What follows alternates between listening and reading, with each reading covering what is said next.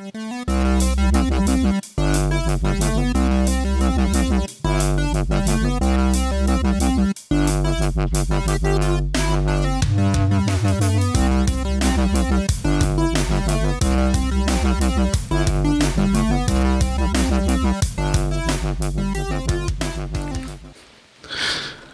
everybody, welcome to another episode of the LitRPG Podcast, episode number 109 of the show.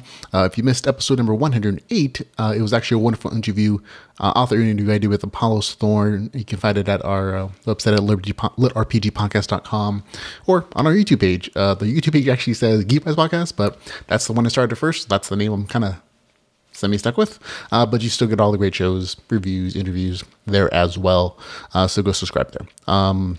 Again, I'm Ramon Mejia, bringing you the latest LitRPG news, reviews, and author interviews. And this week I have 7 new LitRPG reviews just for you folks. And before we begin, give a quick shout out to Alejandro Amante Romero. He became our latest Patreon subscriber for the show. Thank you, Alejandro, for being a supporter. You're helping to keep the show free and free of ads. So that's always great stuff. So thank you, man. The novels that I will be reviewing for you this week include Absalom's Fate, a LitRPG quest. After that, it'll be Dante's Immortality Beginnings. Then after that, it'll be Digitized Online Book 1. Then it'll be Login Accepted Incipere Online Book 1. Then it'll be Visaria Online, Exile, lots of online today. Then it'll be Back in the Game, a fantasy LitRPG Gamelit novel. The second book in the Bloodfeast series. And then it'll be, last but not least, the Hobgoblin Riot, Dominion of Blades, book number 2. So there we go. But before we do that, we'll begin the show, though, with LitRPG news.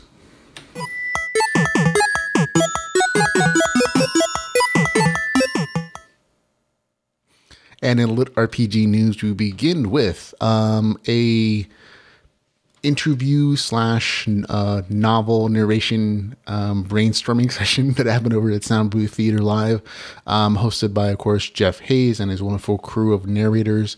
It was a special episode with Dave Wilmarth, talking about his novel, The Land of the Undying, Dark Elf Chronicles, book number 1. We talked to him recently as well. Great stuff. Great review. That particular episode of Soundbooth Theater, very entertaining, which is why I mentioned it. It's a combination of like a mini discussion about the book, but also some live testing of some voices for the audiobook narration. A lot of Soundbooth Theater is normally just like audiobook narration. So it's a little entertainment-ish, but also an audience interaction where like the audience can request certain voices or certain passages read of a story or something. But this was more of a combination of like, mini author interview with the traditional stuff the Soundbooth Theater does, which is like audiobook narration, testing, and brainstorming. There's actually some very, very funny scenes when the 3 narrators were together, and especially a very hilarious bit where Laurie-Catherine Winkel does an orc impersonation that has everyone laughing their pants off during the thing. So go check it out. We'll have a link in the show notes for you, of course. Subscribe to the Soundbooth Theater Live on YouTube as well. Also, in LitRPG news, Vasily Mahenko actually released some really cool art that I'm not sure if he had it commissioned or if someone did it for him, like some fan. But it's seriously awesome. Like I'm absolutely in love with the 2 pieces that he released. The first one shows like these are both pieces from the first book of the Way the Shaman series. The one of them is like shows the pic with like the item description. It's in Russian, but you can still see like the stats and the numbers and everything. Then there's also the rat that they fought in the first book in the series and some of the resources gathered from that particular thing. Really cool black and white, on not like this parchment looking thing. It looks super amazing. Also there's a second art that he had commissioned or is releasing of Mahan working in the mine. Kind of gives you this interesting visualization of what was there.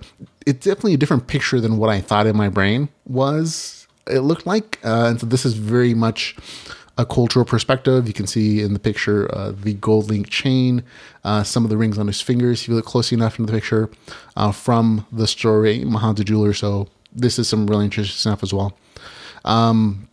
Go check it out. We'll link in the show notes for you to go look at it better in person, but like really fun stuff. Also, Alaron Kong also released some cool artwork. So this is like a very much an artwork release kind of week for the genre. He released some pictures. The one I'm currently looking at in the video version of the podcast. Apparently that is his his sprite companion. It's a dude. I thought it was a chick, but cool stuff still. Slightly confused after I realized it was a dude. It was like, I can't remember the name of the character, but it's his main sprite companion. Also, there's a picture of a bugbear doing things, that kind of raid. And then there's finally a picture of Calder level 12. So all kinds of great artwork that came out from Alaron Kong this week. We'll again link the show notes for you to check it out on their Facebook pages. Dano Schienehofen also released the cover art for his 5th book in the Alpha World series. It's a very interesting piece. Very good looking, but it's also gives you some hints about maybe the storyline. The name of this particular book is going to be called Fractured Spirit, and the cover art definitely gives you that vibe of like, oh, a man of two worlds with like different things conflicting in him. And a lot of that series is about like these kind of broken characters working through their issues through like memory dives and stuff. So look forward to reading that when it comes out, but the artwork is also getting on his Facebook page. Link in the show notes for you to go check it out. Okay, that's it for LitRPG news. These are now out now. It's stories that are out now. I just haven't read them, but they are LitRPG stories, including Cloud Dungeon, Fairy Wonderland. It's apparently a dungeon core dungeon master story. So also out is Realm of Archon, book number 7, The Mist of Arantia. That's out as well, so go check that out. Also out is the Iron Veil, a LitRPG Omni-World adventure, as is Frag 13. That one is out as well. The Way of the Clan, book number 8, Worlds of Valdira. That cover out kind of feels like they're phoning it in at this point. That is actually like the default cover art that I think one of the things that Amazon gives authors for free. I'm used to seeing something slightly more professional. Maybe it's a hold-in, or what's it called, a stand-in until like the actual cover art comes in, but that's what's there now. Way the Clan book number 8 is out. I'll be honest. This series kind of lost me a few books back, but if you're into the story and you're loving it, book number 8 is out. Go enjoy it. Now, in new LitRPG audiobooks, we have a couple ones here as well, including The Liar King. Tower of Babel book number 2 is out as an audiobook, written by Adam Elliott, performed by Vikas Adam. So there you go. This is a Podium production, so good stuff there. Inside Out, we'll review the second book in this series on the podcast today. This is the first book in that series. It is out as an audiobook as well right now. So you can listen to the first one and read the second one. Also out as an audiobook is 5D6. This is a Caverns and Creatures collection of short stories. If you've ever read the other series by Robert Bevan, this are the same characters. They're all going, looks like a collection, I think, of like 5 or 6 different short stories that the author wrote and released individually, and this is kind of the collection of them. Some of the stories are always going to be hit or miss depending on how you feel about them, but it's a nice, interesting collection. So go check that out as an audiobook if you haven't already read the series. Some of the short stories are really quite funny as well. Okay, now on to upcoming LitRPG. This is just where I read off all the stuff that's coming out that I know about. You can feel free to skip it, but there are some new additions to this list. Countdown Rally Benders book number 1 is out on April 23rd. This is a new series from Michael Antonoff.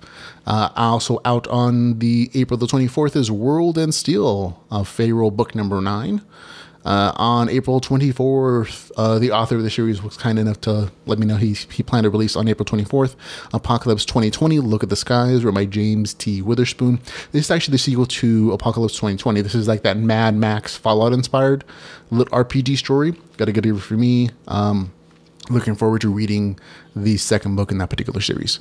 Also out on April the 26th is Visaria Online, Void, a LitRPG Adventure Fantasy, book number 2. We're actually reviewing the first book in that series on this particular podcast.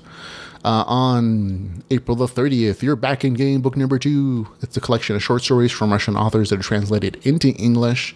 The publishers, Magic Jump Books, did let me know that you should read You should read their book Countdown Reality Benders first before you read the particular short stories in here, because one of the short stories is from the author and it might be a little spoilery if you read the short story collection first. So there we go, heads up. Also, let's see, April 30th, Prison Quest, a sci-fi LitRPG adventure. I don't know much about it at this point, but it says it's LitRPG. So there you go. On May the 8th, Questmaster, a LitRPG novella. On May the 10th, Mightier Still is going to be out, Becoming Death. On May the 10th, The Blind Gambit. This one is new to the list. Harmon Cooper's new series called Monster Hunter is going to be out on May the 10th. It was nice enough to pass along some cover art for this as well, so looks very interesting. This is actually supposed to be like a really interesting production between Soundbooth Theater and Harmon Cooper. They're supposed to like introduce like a bunch of original sound, music to the audiobook version of the story. So I'm kind of looking to see how that collaboration, ends up panning out. On May the 17th, World of Karnak, book number 2. On May the 24th, God Mode, Alter Game, book number 3. On May 27th, Kingdom Level 5. On May 28th, Trial by Fire, the second book in the Ireki Online series. On May the 30th, The Dead Rogue. Here we go. That's all the stuff I know that's going to be coming out, folks. On to new releases and reviews.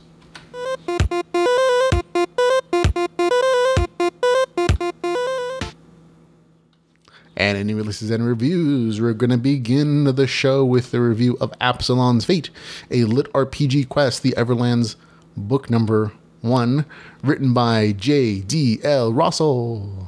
There we go. Lots of words. This one is 262 pages, $3.99. It is available on Kindle Unlimited. Here's the author's description of the story. Sean Morrow is desperate to enter the Everlands, a recently released, groundbreaking VR game that is all everyone's talking about. He's so desperate that despite being underage, he sneaks into a gaming lounge just for a chance to play. The Everlands has everything he'd hoped for: daring quests, wicked monsters, and more than a few intriguing women. But Morrow is also in danger. For reasons he doesn't understand, the gods of Everlands are in conflict and he's caught in the middle of it. Stuck in the game, Morrow has to quickly gain power in order to discover the reason behind the game of the gods and put an end to it before the Everlands are destroyed, and Morrow along with them. So there we go. Okay, full disclosure. The author was nice to send me an advance copy for review. I purchased it once it became available. The opening of this novel is a little funky. It opens as this kind of cyberpunk theme, which is a little frustrating to me because I don't really like that kind of opening or premise. It never really works as far as I've seen in the genre, where a player is in full immersion and can't let go out. The game company apparently can't do anything but help and send someone into the game to solve the problem for there. And that's a very common introduction when somebody's trying to combine cyberpunk with LitRPG, like creating a problem that can only be solved from within the game. It never really makes sense to me because these are the developers. They have the original code. They programmed it. Even if like an AI runs it, they program the AI hopefully with like restrictions and a bunch of rules and them having overriding access. So that premise never really made sense to me. But thankfully, that's not what this ends up turning about. This is not a cyber punk like theme story or this cyber thriller or anything like that. The theme doesn't continue past the 5%, and instead it just shifts to like this trapped in the game slice of life story where the main character, Morrow, is a teenager. He breaks into a game club to play this hot new over 21 and over game, which is never really explained why it's 21 years and over only, and it only has to be in these gaming lounges. People apparently can't play it at home. But again, once he actually gets into the game, everything smooths out. It's a fairly good introduction into the world once it gets in the game world. The things before that are a little rough, we'll say, story-wise, at least for me. The premise is a little shaky. But again, once he gets in the game, it's really slice of life, which is fine. Just be aware that's what it is for a lot of the story. He goes on a bunch of adventures, gets some XP, levels, explores the kind of build he wants to make. The game mechanics in the story are very open. They have like several interesting aspects in that everybody has access to mana, spirit, health, and stamina bars. So you, as a player, can draw from any of those sources to either for your spells or your abilities or skills. But mana and spirit are actually also finite resources, and that once you spend them, they don't regenerate naturally. So you have to either find alternative sources to regenerate them, praying at temples, praying at mana taps, or have some special ability to recover them. But I thought it was a really interesting twist on that kind of game mechanic, at least. There are some minor themes, again, the main character being stuck in the game. But honestly, it's not something that's super important to the story. It's someone like, oh, he's just occasionally reminded, I'm stuck in the game, I should probably be worried about this or something. It becomes something that's more part of the plot, like later in like the third or fourth act in the story. But for most of the story, it's just like, oh well, I'm stuck in the game, I guess I'll just have fun. That's kind of what the main character thinks. About the 26% of the Mark story, the story actually gets interesting. It actually develops a plot. And the main character gets a dark quest to poison the Temple of Rabbagot. Sorry, spoilers. But I mentioned that because everything before that and a lot of the stuff after that is just kind of like this okay slice of life questing and adventuring stuff. But this point at this one dark quest kind of starts like the main plot that I think is the most interesting part of the story. Unfortunately, it also drops out after that. After that, just becomes like, again, the main character doing stuff. He's seemingly getting this random questing with an NPC guide whose purpose is ultimately real to be this kind of forced romantic interest. And to me, it feels like her only real purpose there is to pull at your heartstrings near the end of the story. But again, at the 70% mark, that dark storyline quest actually picks up again. Everything after that is actually super engaging and interesting. It's very well told. But it just feels like, to me, all the stuff in between that point, like really like 26-27% mark is where that dark storyline is, and then it just kind of disappears and doesn't reappear until the 70% mark. So all the stuff in between that ultimately kind of feels like they're important, like introduction of characters, but it doesn't really feel like it matters, because no matter what the main character does, even if he's in super danger, he's gonna die for some reason, he saved a lot. Like there's just like these outside forces that just sweep in and save the main character from doom or destruction, or from, losing a quest line or not figuring out, something. And that happens a lot in the story. And it just kind of made like that section between like the 26 and 70% mark feel like really unimportant, because the main character's level doesn't matter. So it doesn't matter that he does quest and that he does do a lot of leveling. Like the stories in there they're okay. Like some of them are really interesting. Some of them are just like not. But like ultimately, like that leveling section doesn't really have like a huge impact on the story, because anytime he's faced with like an overwhelming force, whether they're more levels or more of them, something kind of comes in to save him, or he's given the magical artifact of like plot saving or whatever, right? And that's just kind of what it is. There are some cool themes in here. Again, after the 70% mark, everything after that point from 70 per to 100 is really quite engaging. That's the interesting section. There are themes of like emerging AI, plots among gods, betrayals, lots of good stuff. A lot of it is revealed though after the 70% mark. Some good stuff there, including some good twists. However, again, after those places, I kind of fell asleep, and that's kind of not a great sign for the story. And it wasn't just once. I actually tried to read this in 2 different days because I kept nodding off, but like in 2 different occasions on 2 separate days, and like in the middle of the day, I fell asleep reading like that section between 27 and like 70%. So it's not, not the best sign for me. Like maybe other people enjoy this a lot more. I know there's some good reviews online so your mileage may vary. Overall though, for me though, I like that dark storyline because it was interesting. It was something different than just, I'm going to go into quest and get some XP. Which is like very slice of life, which is fine. It's just that these popped out as being amazing and interesting, and then they went away, and then they came back at like 70% marks. So that means like 60 or 70% of the story is just not engaging for me. Like it literally put me to sleep, and I can't ignore that as a review. Like I really like the last 30%, and I'm hoping that kind of engagement bleeds into the next book in the series, which I absolutely plan to read. But because most of it kind of literally put me to sleep, I have to give it a 5 out of 10 because it was not as engaging as I hoped it was. But go read it for yourself. Go check it out. Go read a sample. Maybe you will enjoy it a lot more than I will. There we go. But that's a score of 5 out of 10 for Absalom's Fate, a LitRPG quest, the Everlands book number 1. There you go.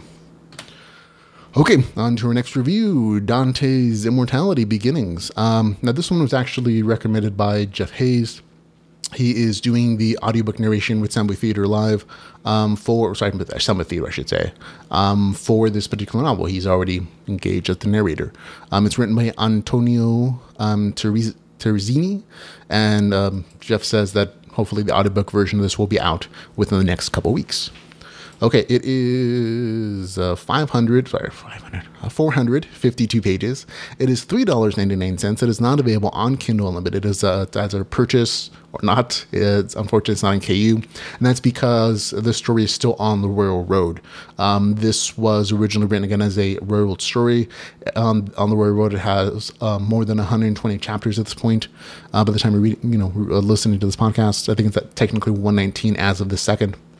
And this novel contains the first 57 chapters of that particular story. They've been edited, they've been cleaned up, so this is a pretty decent version. There's still like an occasional tiny error, but overall it's much improved over the original version if you read that.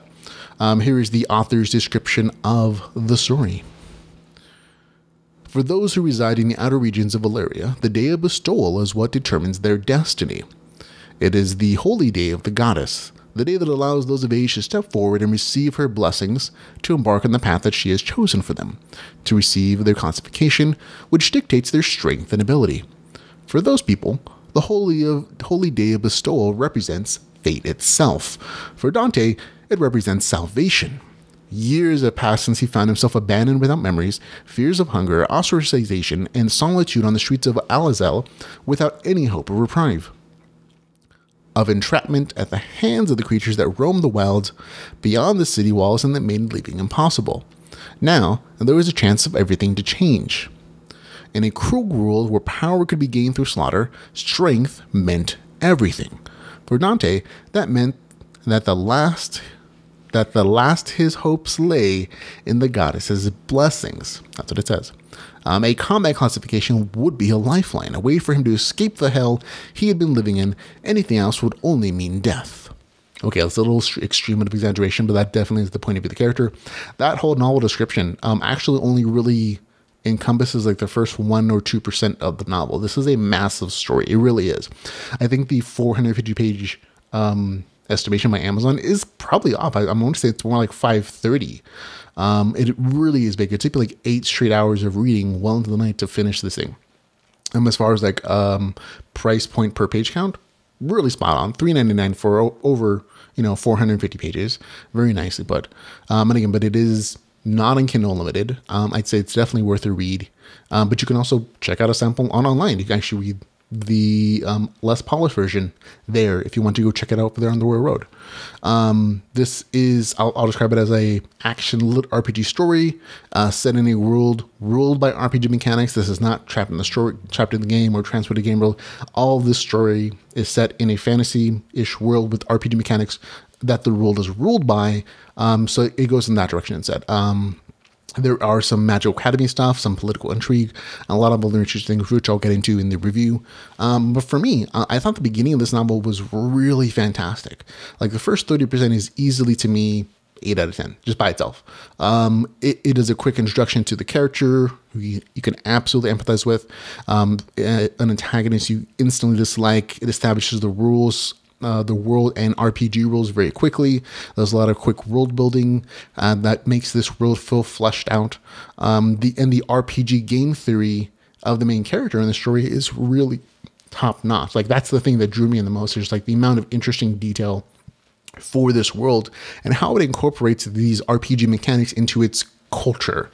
Like as RPG gamers, we'd see classification in the story as like RPG classes or multi-classing, but it's incorporated into this game world as like, oh, this entire religious and cultural institution where it determines your place in society, and that kind of class significant warfare, like almost this profession system. And it's a very interesting depth to the story as far as it goes, and there's a ton of information about each of the classes. And I'm not going to spoil like some of the unique things about the story for you, but it was really fun to see like the main character reason about what class he's going to choose and what things he's going to think about in making the determinations, how he's balancing things, and it's just a bunch of really interesting information. There's like a ton of depth as far as to the information they're giving you, like bonuses and stats and dungeon stuff and like world building. It's really in depth, and I think that's the thing that drew me in the most, at least in the first 30%. Now, after the 30% mark, it loses me a little bit. It switches to like this magical academy storyline. And again, that's a little bit spoilery, but I think it's important to know that the RPG progression thing kind of disappears a bit here from like the 30 to the 70% mark. This middle portion really is a magical academy story. It loses like much of that RPG pressure. I think the main character levels once or twice in like something like, what is it, like 400 pages times 40? It's like 160, 200, I don't know, something, whatever it is, whatever the math works out to be, but like a pretty big section of the story. But on the other side of that, a lot of new things are introduced in the story, which a lot of people might really love, which is again why I mention it. Things like a ton of political intrigue, magical theory. The main character does actually learn magical theory in here, which is separate from like the RPG mechanic system. There's also a ton of like great world building, and again, the action still keeps pace even like in this magical academy setting. It is less than like the first 30 and the last 30% of the story, but like I said, it's still incorporated in there, and there's still tons of like good action stuff. Like, so I want to say that the action of the story is definitely a highlight, which is why it's appealing to me. I'm definitely an action kind of guy. But after that 70% mark, again, the story shifts a little bit, but that RPG progression also does come back a lot. Like you get more RPG theorizing about how the main character wants to develop his character and his classifications, and that returns to life. There's a lot more like leveling at that point. The end of the story kind of shows off its serial roots in that there is not like a real ending to this. It's more of like a break in the story, and that's a consequence of this coming from this serialized story online that's over 120 chapters at this point. And this is just like a good break point of the story, that doesn't like lose anything. Like there's a whole new chapter going to open up in book 2, of course. But it does show kind of its serial roots, and that there's no like firm resolution or anything. So if that bothers you as a reader, that part may annoy you. Overall, though, I had a really good time reading this story. It really is great. Like I said, I finished it in one sitting. I was literally up until like 6 a.m. Reading it. I started it last night. It was definitely a page turner. Action is top notch. The RPG mechanic again blend beautifully with the world building. I really love that incorporation of those mechanics in the very culture of this society. I thought it was a great twist, or great like incorporation. Personally, I'm not a big fan of like political intrigue. Even I thought like this was done pretty decently well. It's just not my thing in general. But if you love political intrigue, if you like that, if you really like that kind of stuff, you're really gonna like this novel. For me though, I still had a good time reading it. For me, it gets score 7 out of 10. If I was like subscaling it, I definitely say this was like 7.8. 7.7, 7.8, almost, like I said, almost an 8. It's just that a few things in the Magic Academy stuff, the lack of RPG progression in that section, and the political intrigue, which just isn't my thing, kind of dropped it down a little bit for me. But there's plenty of people online who just absolutely love this story. And again, it hit top 100 on Amazon for a bit, which is why Jeff Hayes picked it up as a narrator. So go check it out. That's a 7 out of 10 for Dante's Immortality Beginnings. There you go. Okay, on to our next review, Digitized Online, book number 1. There you go. Written by Richard J. Thorne. This one is 294 pages, $3.99. It is available on Kindle Unlimited. Here's the author's description. Ivanhoe Darkwolf. He entered the game in a blinding flash of light. He had no memory of who he was, where he came from, or why he was there. Where was here, anyways? All he knew was that he had entered an online game full of magic and wonder and fantastical beasts. But something was wrong. The world that he knew was gone. All the people, his family, loved ones, and everything had been shattered and stolen from him. Okay, this is me. That doesn't make sense if he doesn't remember any of them. Just saying. And he was tasked with saving the last remnants of the human race. But he wasn't alone. In a race against time, Ivanhoe must overcome his fears and battle his way to victory. But the AI had other plans. She didn't know that there were any survivors, not at first. Time is not on his side. Will he fight and die alone, or will he pull other digitized players into the game to aid him on his quest? There we go. The author does warn, this is an epic 100k word novel. You will find adult themes, violence, language, stats, and more. So there we go. Parts aren't wise. Slightly expensive at $3.99 for like 300 pages, but appropriate. Also on Kindle Unlimited. I should warn you though that aren't just adult themes in this novel. There's graphic sex scenes in the story. So just be aware of that. If that's not your thing, or if you don't feel like skipping them, if you can't skip them, just don't need this because there are several of them. So just heads up. This is a fairly decent trapped in the game slice of life story with like AI awareness sub-themes. The main character, Ivanhoe, is stuck in the game trying to level up as quickly as possible so he and the other humans that get summoned can fight a rogue AI that's devouring the humans in limbo. Like this is kind of a post-apocalyptic story in that this AI took over as it's destroying the world, and there's like some humans who are caught in limbo. And so she's devouring them slowly, and the main character is trying to pull them out of the limbo to play in the game, but at the same time, he's making her aware slowly that there are survivors. So it's a very interesting mix there. But it's all kind of just a good excuse to justify a lot of adventuring and leveling up, which is perfectly fine. The game mechanics are what you expect from a class-based system, kind of restricted.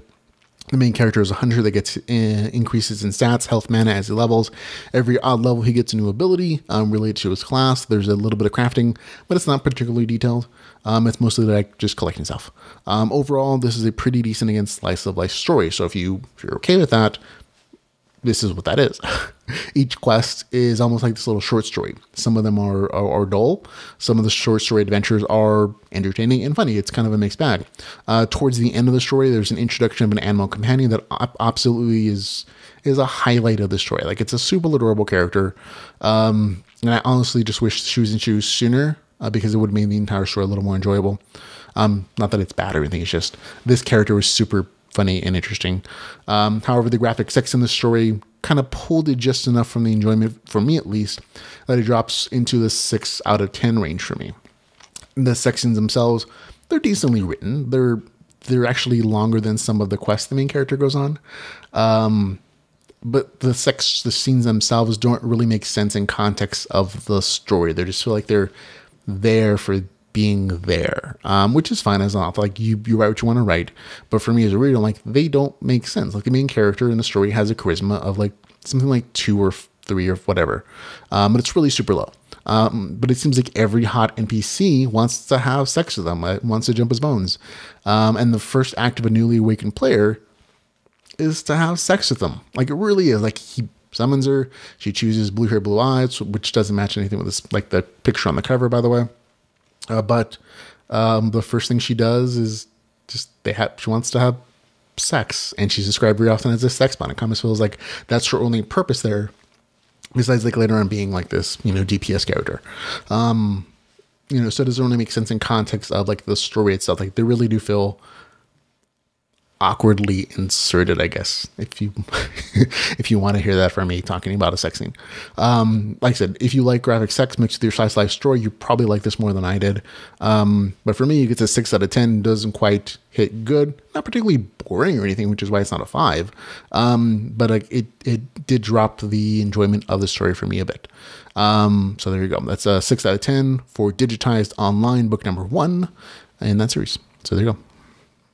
Okay, on to our next review. Login accepted. Incipere Online, book number 1, written by R.J. Triveri. I hope that's what it is, because some of those texts are a little weird. Here we go. It is 357 pages, $4.99. It is available on Kindle Unlimited. Here's the author's description. In 2049, the singularity has emerged from the depths of the internet, and the world is better for it. Earth has entered a golden age of technology, and man and artificial intelligence share the world in peace. For those that aren't satisfied with the physical humdrum of Earth, the singularity's people eagerly welcome humans into their home of Incipere. But new golden age or not, the world keeps on turning as it always has, and it still isn't always datum and daisies. Just ask Athos Aramis. After being mugged, stabbed, and left with critical spine injury, Athos's last option is to trade one machine-supported life for another and let his mind be downloaded into the world of Incipere. Thanks in part to some outdated guidebooks, his journey is less than ideal, and as the newest alchemist of Incipere, Athos must learn to survive as he goes. His biggest lesson, Incipere and its denizens shouldn't be taken lightly. So there we go. Full disclosure, I received an advanced copy of the novel for review, purchased it when it came out. This is a transported to an AI-created game world with simplistic crafting mechanics. The main character, Athos, again, is dying. I actually think the beginning of the story is really well done. The main character is dying, and he has to qualify for a brain upload to the virtual world created by self-aware artificial intelligences. And again, the author does a really good job of very efficiently establishing why the main character wants to live in this world, while simultaneously creating empathy for the character and doing some world building. It's a super tight intro, and it's a really good hook. The main character is in the game world by the 4% mark, so yay, good start. Now once he's there, he creates a character where it's kind of like this Alice in Wonderland introduction to the game world. He kind of wanders about, learning about things, seeing the weird and wonderful things hanging around, and he's constantly surprised by them, like deer with knives on their antlers. And it's kind of the slowest section of the story, but it reveals game mechanics in the world and introduces all the important characters of the story. And I say don't skip it because, again, it's actually kind of important because even though it is a little bit slower, all the important people in the story are introduced in this section. So there you go. The pace of the novel picks up at about the 20% mark of the story, when the main character goes on his first dungeon dive all by himself. And from there, and actually it's a fairly, the pace is a little bit quicker, I should say. It takes some very interesting turns. There's action, betrayal, failure, player versus player combat, some guild intrigue stuff, some really interesting and good storyline stuff. The game mechanics story are moderately detailed. You can get plenty of information about the main character's class specifically. Alchemist, which is, again, described in the novel description. And it eventually changes or modifies, I should say. But it's an interesting mix. Data integrity takes the place of health and stamina bars. So strenuous acts and damage from fighting reduce it. The main character needs to rest to recompile or use special items to do it. There are ranks instead of levels for players and the native AI inhabitants, but nothing like that for monsters, which I thought was an interesting omission. That combined with the lack of damage notifications kind of makes it hard to tell how difficult the fight is or how challenging a particular monster is, because there's no reference points for them specifically. Again, small, minor gripe. Crafting and gathering are almost automatic, which is kind of a disappointment for me because Alchemist as a class seems to me very crafty, and I'm a huge fan of crafting personally. So it's a little disappointing to see how minimalistic and almost automated it is. There are some cool potions that are made, and the way that they were used in combat is very interesting. But again, the actual crafting is, it's very automatic. Let's see, other information on classes, monster abilities sometimes kind of feel made up on the spot, especially towards the end of the story. Which is, it is what it is. The only minor graphic you're going to have in particular is kind of with the ending a little bit. It's not a bad anything. It's very interesting. But if you remember the Lord of the Ring movies, especially the last one in that series, the Return of the King, it's a lot like that. And just when you think the story ends, and there's this big build of resolution, and we're gonna do the thing that's gonna save everybody. Then there's 5 more endings. And it just kind of felt like it went on a little bit longer than it needed to. So just be aware that if you think the story is going to end soon, it probably isn't. It's probably going to be another 4 or 5 endings. So just a heads up. Overall though, I had a good time reading it. Once it got to the action, like I said, it was very enjoyable and engaging. I especially liked that not all the problems in the story are resolved by violence. This isn't a straight action story. Like that's not the emphasis of it, but the action is relatively decent. But I did like the fact that, again, not all the stories are solved by action and by murdering. I like the fact that some quests or dungeons actually have alternative methods of like resolving them. I thought that was nice. For me, I had a good time with it. Again, it gets a score of 7 out of 10. Login accepted in Incipere Online, book number 1, I believe. It's going to be out on April the 20th, which is when most people are going to be watching this. So there we go. There you go. Next one is Visaria Online, Exile, a LitRPG fantasy adventure written by Riley Morrison. It is 169 pages. It is 99 cents, so beautifully priced. It is available on Kindle Unlimited. Here is the author's description. Grind XP and loot in an ancient land of powerful magic, fierce warriors, fire-breathing dragons, deadly monsters, and horny demons. Join the noble paladin Ajax and his 2 companions, one a goth chick turned demon mage, and the other a kink-loving succubus with whips and a tail, as they journey through the world of Visaria Online, gaining levels, abilities, and fat loot.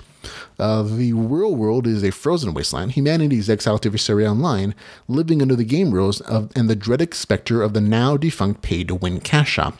Conscripted into their war between the 2 Visarian factions, Ajax and his companions must survive the brutal player versus player battles and grow in power and prestige. But as the 2 factions of the game launch massive simultaneous invasions of one another's lands, a new threat looms on the horizon that threatens to destroy the exiled home of humanity. Now, just a heads up, even though there is a succubus in the story, and there is like some like heavy flirting and descriptions of hot chicks, there is no sex in the story. So don't be turned off by that description where it says, "Oh, deadly monsters and horny demons." There's no actual sex acts. I think at most, the main character like kisses somebody, and that's kind of it. There's definitely like there's quite a few sex jokes, and like innuendo like language, but there's not actually any sex here. It's the full disclosure again. Received a advance copy of the novel for review. Purchased it when it became available. People send me stuff. This story, I got to say, drops you right into the action from the very first pages. Some of it doesn't really make sense, but at least it's a very action-driven story. The first scene of the novel has Ajax, again, the main character, trying to kill a rogue steampunk player, only he ends up being saved by a hot demon mage and her succubus minion. The 2 go off on some slice-of-life adventuring for a while, and that not only gets him some XP, but also explores the larger game world and its politics. So, like, good world building incorporated into their exploration and adventuring. Nice little point. However, all that shifts when they meet a high-level player that claims to have seen a bigger threat to the game world. And I'm not going to spoil what that is. But then it turns into like this chosen one story where the main character has been picked to unite the kingdoms and save the world. Yay! Honestly, it doesn't really work for me as like a premise, just because it feels forced. I mean, and they're really specific about it in the novel. They're like, you are the chosen one. You're the one who's destined to unite the kingdom and save the world, whether you want to or not. The Oracle has told us. There's very much like this Neo Oracle vibe thing going on there, and it just means like it's that kind of setup really does like to me at least feel like you're forcing your main character down a particular story path. Whether he wants to or not. After that, there's some power leveling, which also again feels forced to the storyline. Thankfully, there are hints near the end of the story, and again, this is kind of a short story anyways, or a novella, whatever it's called, that everything actually isn't going to be predestined, and the main character and his team may lose. At least that's what keeps it potentially interesting for me. I do plan to read the next book in the series. This one was a bit of a miss for me, just because it's kind of a pet peeve for me when I feel like a story is forcing a character down a particular path for a particular like story purpose. I at least want like the illusion that the main character has agency, that he's making choices, It's one of those things for me. Game mechanic-wise, the story has a very strict class-based system with limited specialization options. There's a pretty good information about the main character's class and its specializations as a healer, as a middling healer tank. But there's unfortunately a lot less information about the other classes in the world. And there's only really mention of like 3, maybe 4 other classes in the entire novel. So there you go. There's also like this weird rule in this game world where you have 3 lives or 3 reincarnations. And after that, you just die permanently and you're stuck in this like weird limbo thing where like eventually you'll hopefully be woken up from stasis. It doesn't really make sense and it doesn't really add anything to the story. And it just felt a little awkward. Overall though, like I said, I like the story a bit more when it was slice of life, honestly. It left me curious about all the things that were being gradually revealed about the game world and the game systems. The Chosen One thing just kind of feels like it takes away the MC's agency, the main character's agency. There's also like no foreshadowing for like that last twist in the story. So it feels a little bit odd. And hopefully, like I said, I think the story has potential as a series. And I hope the stuff in book 2 kind of pans out and just feels a little bit less forced. Like the main character is going to be making choices, hopefully, instead of like being like pushed down this particular path of like saving everybody. So hopefully that's the way it goes. But for now, this one didn't quite work out for me as like being particularly good. Again, not boring, just kind of, you know, in between. Gets a score 6 out of 10 for me. That's Visaria Online Exile, a LitRPG fantasy adventure with the score of 6 out of 10. There you go. Okay, on to our next review. It is Back in the Game, a fantasy LitRPG Gamelit novel, Bloodfeast, book number 2, written by Ellis Michaels. There you go. Okay, this one is 215 pages, $2.99. It is available on Kindle Unlimited. Here's the author's description. The friends are back. The friends have to get back in the game to help a strange woman they met on the streets of Boston. And they embark on a wild quest full of magic, wonder, and rapping hamsters. That's right, rapping hamsters. That's a crazy tale packed with non-stop action and adventure. You'll meet several new zany characters, encounter strange and powerful new monsters, and follow the friends on a fantastic quest to save a woman whose fate from a fate worse than death. That's an exaggeration. Will they complete their mission, or will she be doomed to spend the rest of her life cursed and trapped in the game? Warning, this book contains some adult themes that may not be suitable for everybody. If you can't handle a little sex, drugs, violence, and foul language, this book probably isn't for you. But if you're looking for a fun fantasy, lit RPG, you know, I'm not going to read the rest of it. It says R-rated stuff. But the point of the warning is that there is drug use in the story. And there is mentioning of sex. There's no graphic sex scenes, but several of the couples, you know, boy-girl stuff it just says they had sex maybe a couple times in a row. And that's kind of what it is. So there's nothing super graphic. But I think the drug use for a lot of people is probably going to be a bigger issue just because that's kind of a no-go starter for some people, but I'll get into that in the review. I really actually enjoyed the first book in this series. One of the most interesting aspects of that particular story was that in addition to like the trapped in the game storyline, you also got the perspective of the game characters as they were trapped in the human bodies on Earth. It was a fun kind of a reverse transported to a new world thing that added a lot of originality to the story. Like in that first story, the basic premise was that there are these 4 people who play this MMO. And they don't realize that their characters in the story become self-aware. This is a little spoilery, so if you haven't read book 1, sorry. Just FYI, like premise of book 1, like these 4 characters, 4 people, these players are playing this MMO. They don't realize that their characters have become self-aware. They just realize, oh, my character isn't where I left it. And eventually the characters in the game world, in the MMO, find this magical artifact that lets them switch bodies with the players. So it's like this Freaky Friday kind of thing going on. But it's not just a story of like, they show the trapped in the game story when the main characters, the players are in the game trying to find a way out and find the magical artifact that lets them switch. But there's also like this really cool part where you get to see the avatars in human bodies, seeing what our world is like. And I thought that was a really cool part of that story that made it feel different from other LitRPG stories, because you usually don't get that part of the story. It usually focuses on just the players, their action, their adventure, their questing, XP grinding stuff. But this one gave you the other side of the coin where you got to see like this almost stranger in the strange kind of story where these characters who are used to living in this fantasy RPG world live in our world, and it's hard for them to adjust, and they find great things about it, like our great junk food. At the same point, they find a lot of scary stuff like modern technology, huge cities that span skyscrapers, Uber drivers, college campuses, that they find it all very mysterious and scary. And it was a very interesting kind of perspective to see in this, right? I thought it was really cool. Unfortunately, that's all gone. Like you get a little bit of it, like a super tiny bit of it, but it's basically gone from this book 2. And that's unfortunate to me. Instead, you follow like the now 5 friends who go back to the game voluntarily as they try to break the curse placed on that crazy Krat lady. And that's Krat, C-R-A-T, cat and rat creature. That's what she has. And get her to switch bodies back with the one on Earth. It's kind of this really super flimsy premise to get them back into the game. And much of the early story in this novel feels like it's almost exactly like what was in book 1, which is, again, sort of unfortunate. However, once you get to the 34% mark of the story, there's a small scene where the main characters, or a couple of them, buy legal drugs in the game, like weed or some other stuff.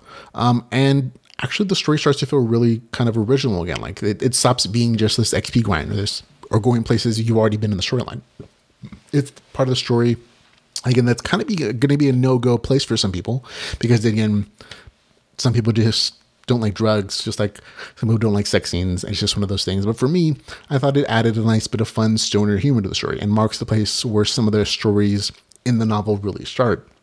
For them to get like some exotic new locations, some fun mini stories occur as they're traveling to find the guy who's going to help them. And especially, I personally kind of liked the MC hamster, the rapping hamster they mentioned in the novel description. Super fun character, super funny scene. Combat still in the story is not its strong suit. It's just kind of okay. It's very functional.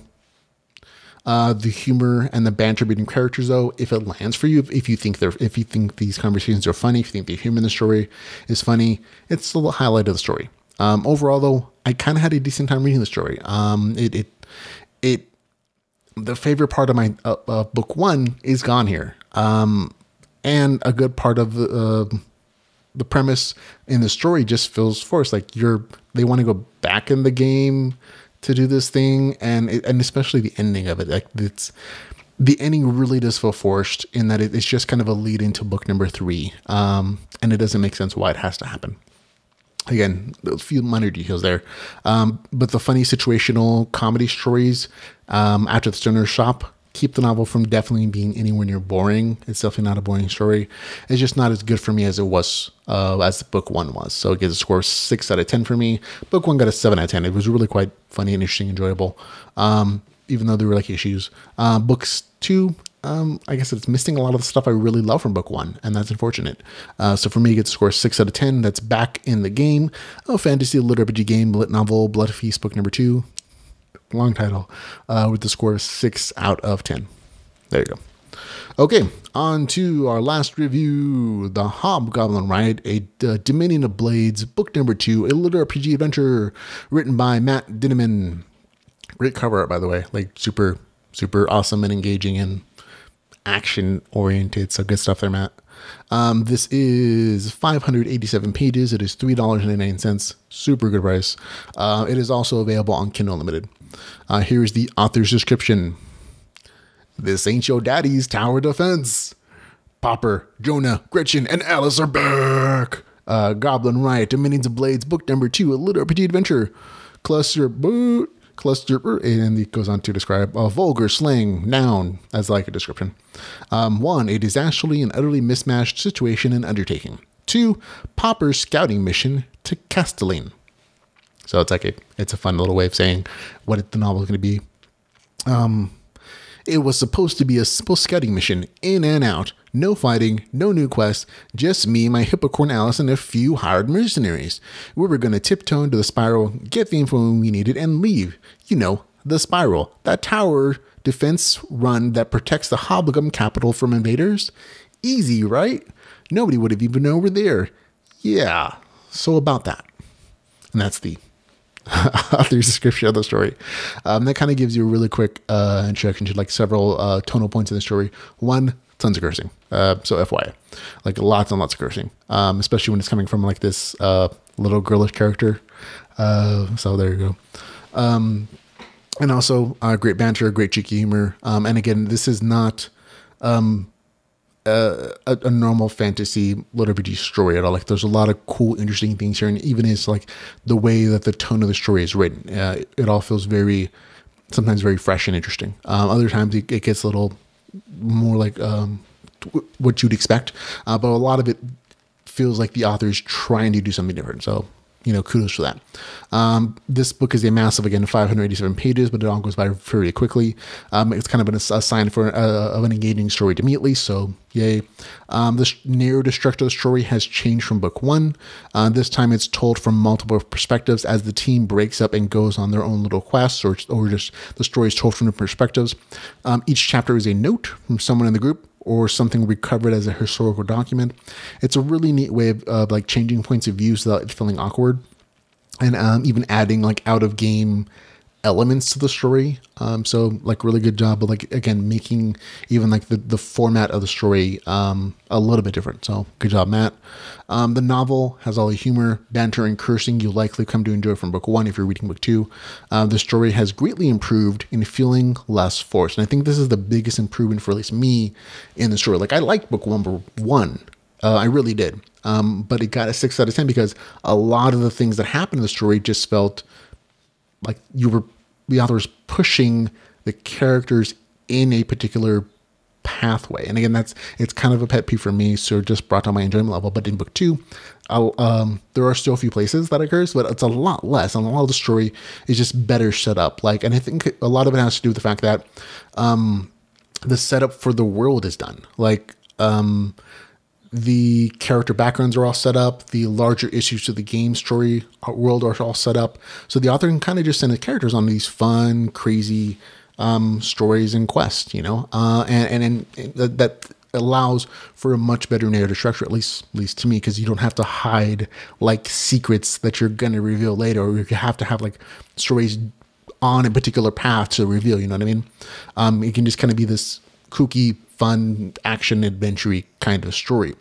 So there's still lots of like great story twists and quests in the story. The author's really fond of like those twists in the story. But there is better setup and foreshadowing as well. So those story twists don't feel out of place, or they don't feel forced, I should say, for most of the story. There are still a few places, which I'll get into later.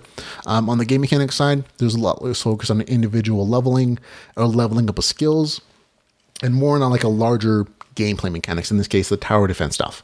It's a fun, again, kind of new game mechanic to pull into a story. It incorporates resource management with these actiony battles, and then get like this tower defense kind of concept where that's how the characters are defending this place they're trying to save.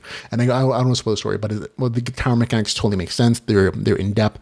There's still your abilities to upgrade and move things, so it's like really cool game stuff. The characters still also level, so it's still a little RPG, so don't worry about that. Overall, though, the novel has all the things I liked about book one and almost none of the things I did. So like I said, it's a really good improvement. It was a hard story to put down, and I found myself kind of laughing out loud many, many times. This is a very funny story. If the humor hits, if it lands with you, like you'll probably be like, you might have to like change your pants. You might pee your pants. It's that funny sometimes.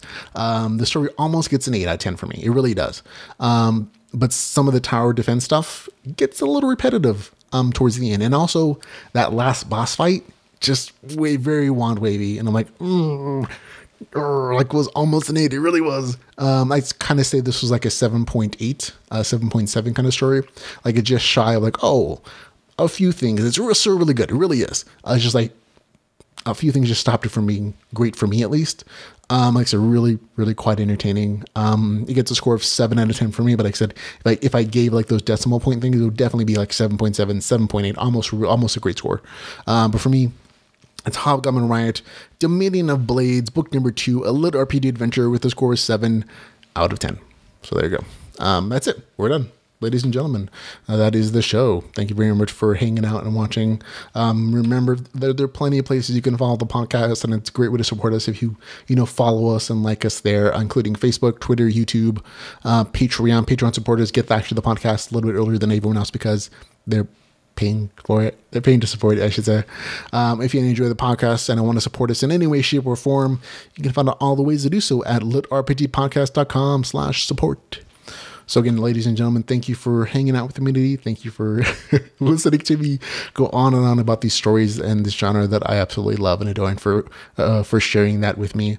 And until we can hang out again, remember, folks, to go read some LitRPG. Goodbye, everybody.